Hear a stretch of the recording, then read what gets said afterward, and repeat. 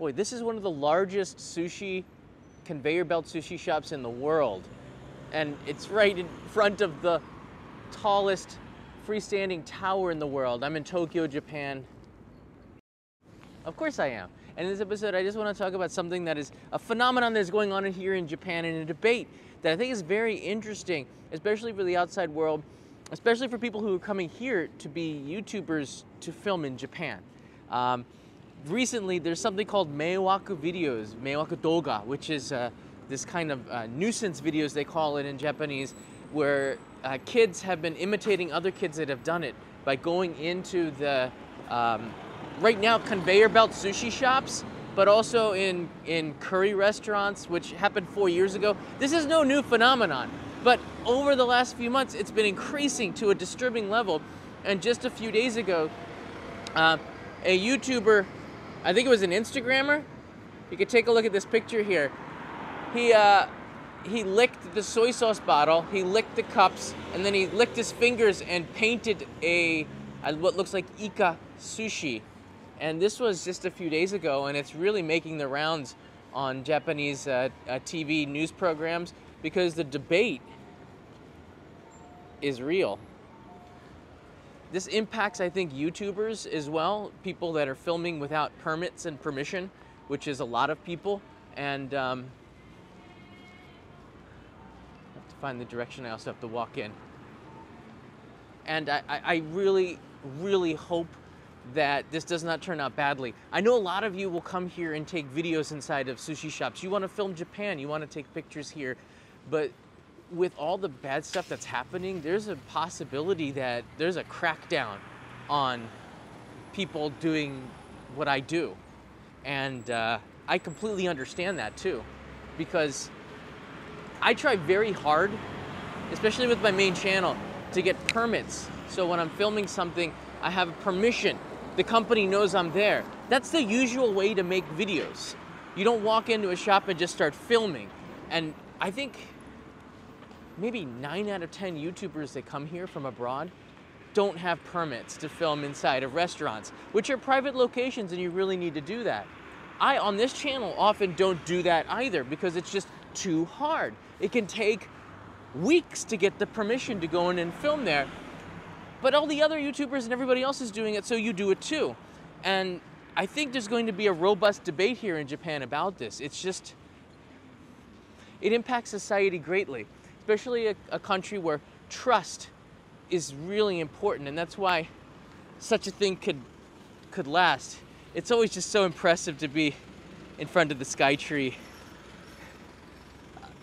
It's one of my favorite places. Where's the sushi? All right, so very quickly, Twitter is huge in Japan. Very quickly, Twitter took over, and they found out who the perpetrator was, who this person was. They tracked him down. They showed his high school photos. They completely shamed him on Twitter, which is what Twitter does in these kinds of situations. And this kid is going to have a really tough time in life now, because this is going to follow him to the end of time. There's a rumor that his father may have even been the one recording the video, which would be more disturbing. But again, I was reminded on Twitter that such things are not, it's not true until it's been vetted by actual reporters. So if you do go down the rabbit hole on this, please be aware that a lot of it could be just rumors or hearsay or people exaggerating who would do something like that. I don't do it. I try not. There's very factual thing. The MEIWAKU DOUGA has the one that I saw first, I think, was I don't want to say it. All right, the second one that I saw, probably there was a video of several years ago, and this is the part that's going to shock a lot of you. There was several years ago. There was a video about a Coco Ichiban curry, and this guy was eating out of the pickles tray. There's these really nice daikon pickles that complement the Japanese curry very well, and he was eating out of it like this. It was just disgusting. The same spoon that he was putting in his mouth, and the customers got really upset. They wanted to know where the place was. They wanted to stay away from that restaurant. Do you want to know how the restaurant dealt with this? The restaurant chain? This is This is so Japanese. They there was no criminal prosecution of this or anything like that. They asked for an apology. They got an apology from him, a deep apology, and that's the end of the story. No fines, nothing. The reputation of the chain, the restaurant, was highly diminished for a while, but they've had, you know, every chain I think has had pretty big issues. The PR issue would be if they did prosecute this would look bad for the company too. So they're in a lose-lose situation when something like this happens. In this case though, I think, and this is the debate, and I would love to hear your comments on it. How do you deal with something like this?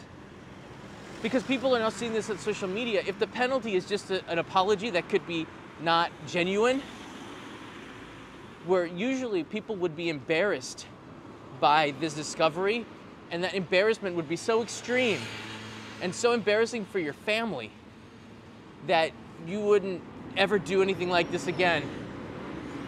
But it's not working anymore. Social media is the catalyst. Social media is what's driving this, getting people to post this stupid stuff.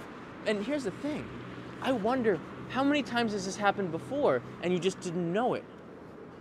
So this is going to be a huge debate here in Japan as people talk about, are these sushi shops, and not just that, are public restaurants, family restaurants that have things out on the table, is it safe? Is it clean? Are there people doing bad stuff to it? Can you see the risks? In Japan, chefs don't wear gloves. The reason why is that well, especially sushi chefs, because that's part of what they do. They handle the food, and that's what makes it special, right? But honestly, there's going to be huge debates on that as well. In California, by law, you have to wear gloves. In Japan, you don't. It's like saying why your mom should wear gloves when she cooks in the kitchen. It's just not a thing that people do here in Japan for chefs. Professional chefs, they wash their hands. Have you ever seen a sushi chef's hands? They're cleaner than the gloves, which could have chemicals on them from the production of it. It's crazy how clean a sushi chef's hands are. I've seen them file down their nails and all the skin off of it. It looks like they should be hand models. But like, culture is changing, and I think social media is a huge great thing, and also it's also a very bad thing, and we're seeing the bad in Japan here. So I'm really excited to see your feedback and your comments on this. You can see here the Japan Times.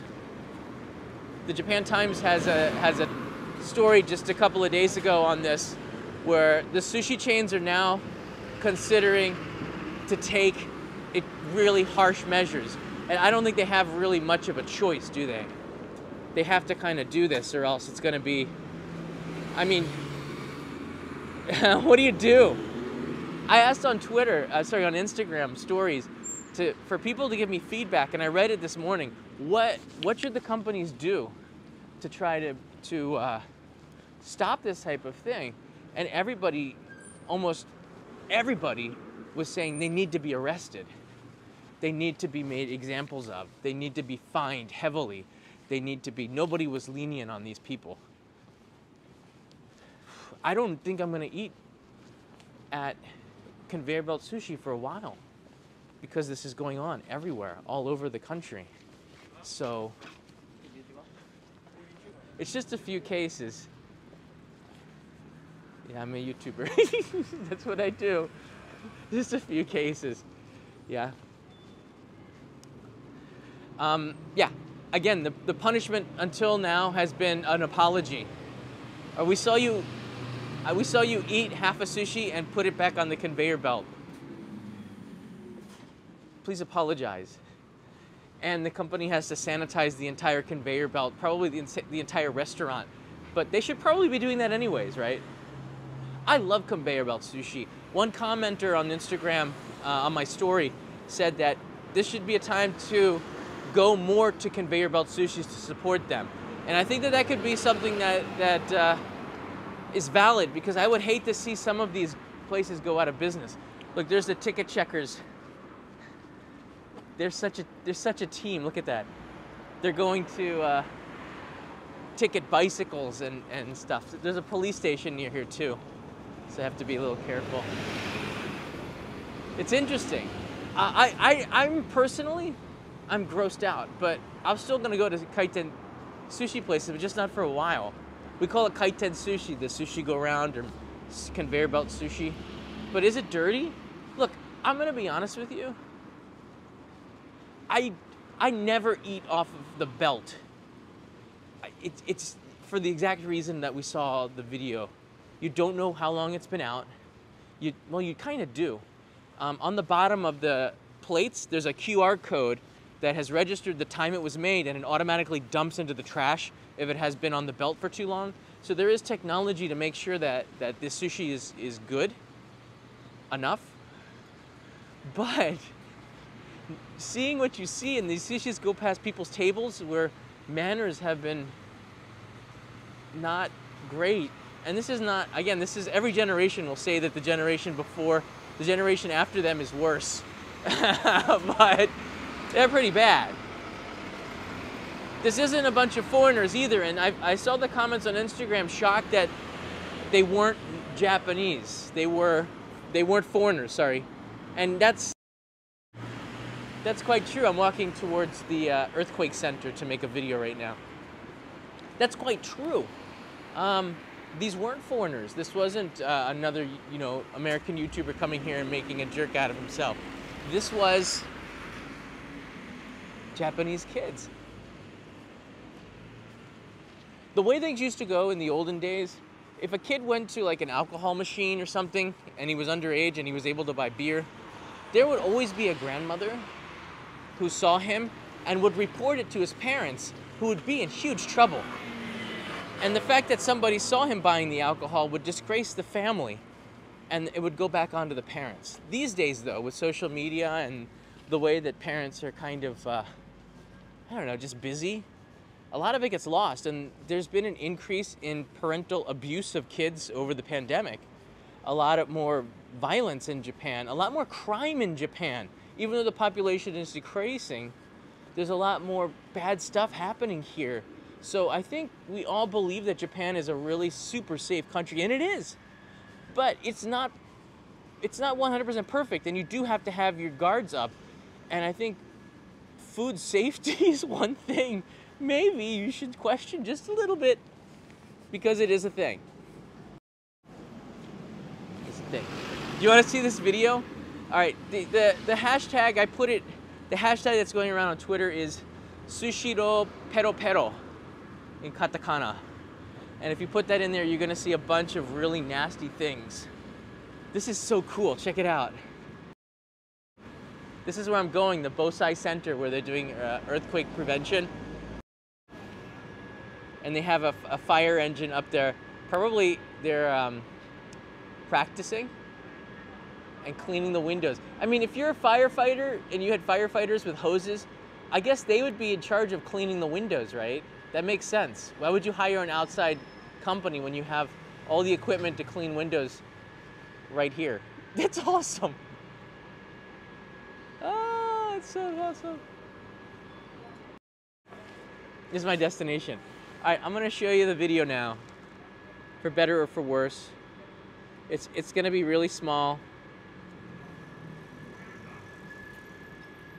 There it is on the side here. You see he's putting his finger in. The most disturbing thing, if it's true, is that his dad was the one filming it.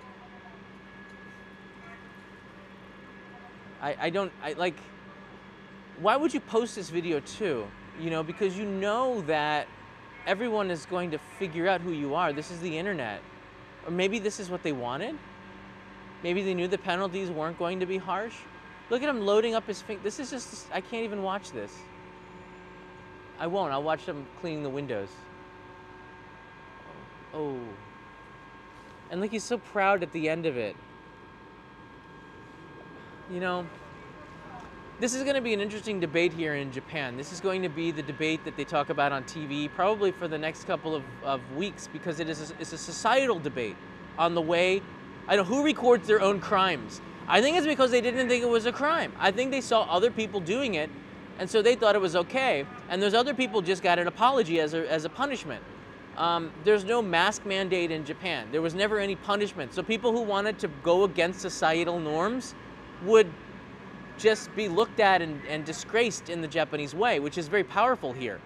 But it seems like that power has decreased to the point where people don't care, and it's actually more Western leaning in a way. So hopefully over the next couple of weeks, this is debated, and the actions taken in Japan are usually quite harsh, all right? They usually react by doing something extreme and then bringing the rules down. When a dude flew a drone under the roof of the Prime Minister's building, they banned drones in Japan for like 6 months. And then gradually, slowly, they changed the rules, and it's still quite strict compared to other countries as a result of that.